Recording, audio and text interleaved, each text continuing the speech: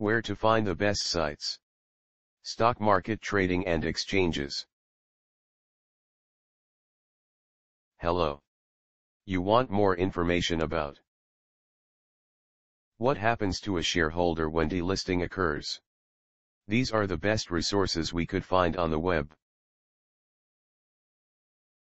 Our top-ranked site to learn about what happens to a shareholder when delisting occurs is budgeting.thenist.com. See the page titled What Happens to a Depreciated Item When It Is Fully. Here's the link.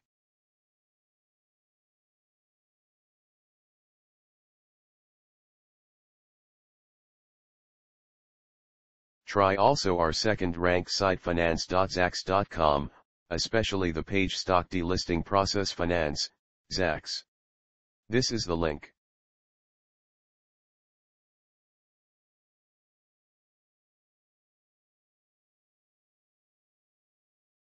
If you don't find useful information on the previous sites, see budgeting.thenist.com.